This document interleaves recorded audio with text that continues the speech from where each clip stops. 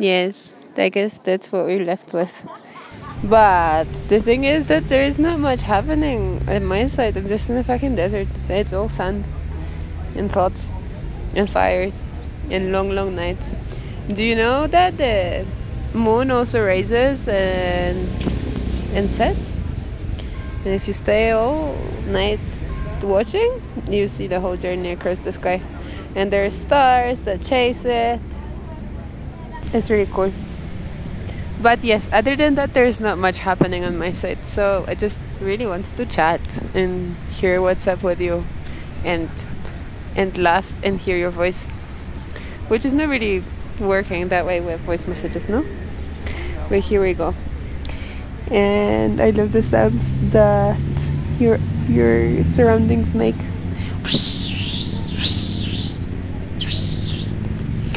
And yes, I take the idea of you filming some things and passing them over my voice. That'd be fun to see. And also, who's your housemate gonna be? Tell me more. I wanna know things about your friends. Shit, it's been really nice to hear a long message from you.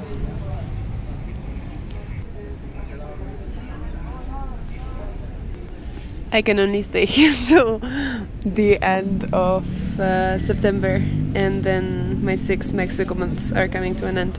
Also, I spend a lot of money, and I need to figure out how to get more. An option is going to the US for harvest if the border opens up, or making an insurance scam maybe. Yeah, not much more. I also thought about selling puppies because dogs here love me, and also they fuck all the time and get pregnant a lot. So maybe I could sell puppies to rich people. I don't know. Any ideas for money making in Mexico? Let me know. Hit me up. I'm open to anything.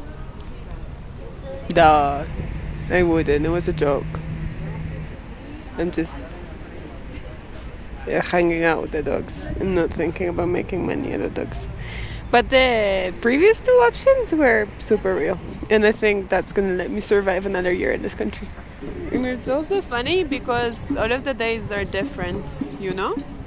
They have a different vibe, and I see different things, and things are changing in the long term as well. At the beginning, any living being that I haven't seen before was scaring me a lot. And yeah, there is a lot of deadly things out there, but not all of them are, and I'm not scared anymore. I just hang out and watch them and feel the vibes, you know? And it's really working out. When I'm back underneath our tree, I'm gonna record Sensontles for you, cause right after colivers, they're my favorite birdies here. Sensontles. Yeah, and it feels really special in the desert to be hanging out with animals because, well, there is no humans ever, and it feels like I can almost communicate with the animals when I have a rest of communicating with people. It feels very nice. I love how half of the time you speak to me, you mention things. I truly love it. Pues sí, in the desert, it seems like not much happens until you're actually there and you go on walks. Then a lot of things happen. Well, a lot of it is trying to find ways not to get in conflict with the sun, because when you do, it really burns your skin. And I'm finding more and more ways to protect my skin and my head from it. And then yeah, there is only sun and loads of flat land, and you go on walks and you take one right and then you go straight and then you try to come back the same way, and it's never the same way. Like you turn around and there is 100 paths and none of them are straight. And I find this really exciting because that's how I feel normally with navigating in the cities as well. But here it's true, you know?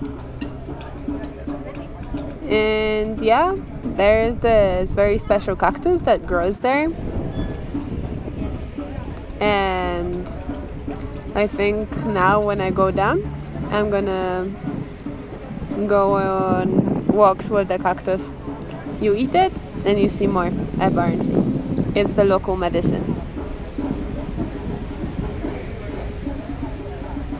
And the best advice that I got so far about staying in the desert, well, during the day and during walks, focus on the snakes.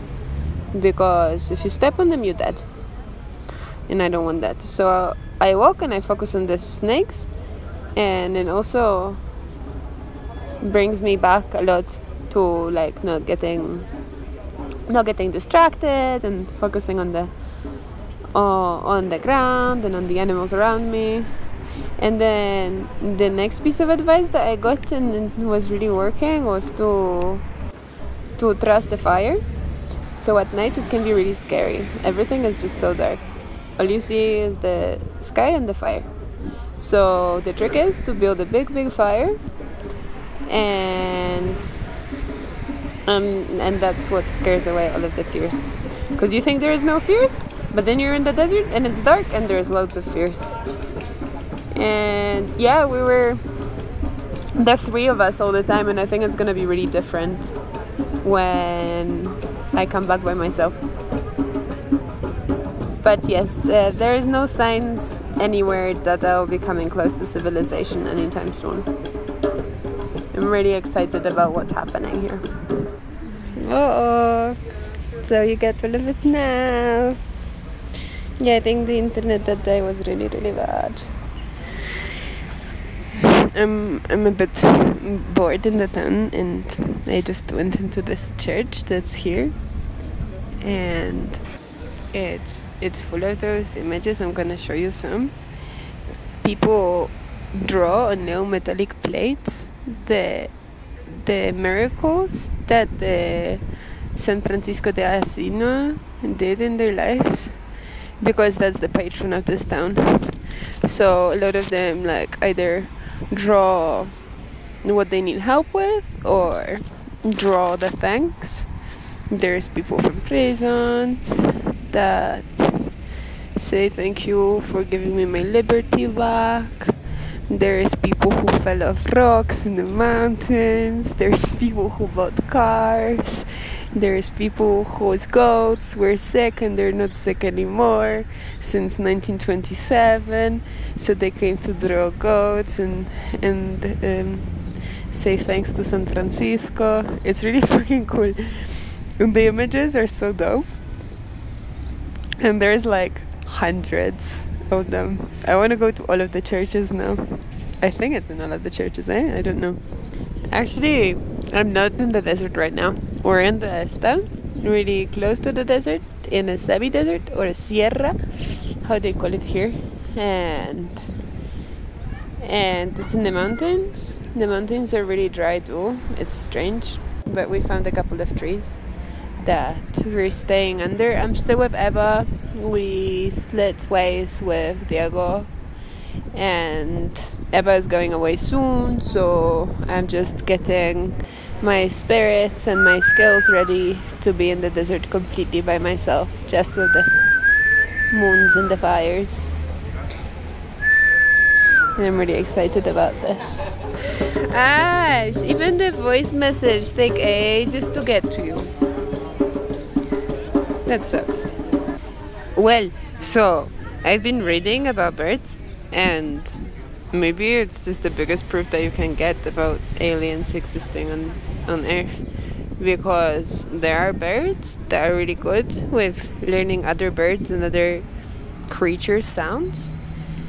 And yeah, then you get birds in the cities that can reproduce the siren or television sounds. And here in the desert, there's this bird that's called sensontle, and people here say that it knows 400 songs and it keeps learning, you know. And the book I was reading about birds was really cool, and it spoke about so many different things. Like, you know, sparrows, the little gray brownish birds that are in all of the cities. So those ones are really crazy. They reproduce like crazy. They have sex like 100 times a day sometimes. And they're really lazy and stationary normally. So when a sparrow is born in a train station, it might well be that it will stay there for its whole life. But also it's a bird that colonized all of the continents the quickest, and the way they were doing it was by train. So they're well known for jumping trains and other human ways of transport. That's how they migrated from Asia Minor to Europe, and then from Europe on ships they went to America. Both of them. And I'm actually watching two of them jump around right now. They were probably born just here underneath this tree. Yeah, how is that going? How is fucking and dating people? How are the people that come into your life? Did it get you really excited? Do you spend a lot of time together? Do you get lost? How's it going? Yeah, with me since Diego, I kind of feel just like I want to be by myself with fucking snakes and spiders. I got a nice dildo, and I'm very happy for now with self-sufficient fucking and self-sufficient everything. But yes, I do often think about the sex that we were having and how nice it was. And I miss it a lot. Can we do it again? But if you do feel like recording some things back, I'm gonna try to find some more internet later on and ¿Qué pasó? And listen to them. I love you, Aya.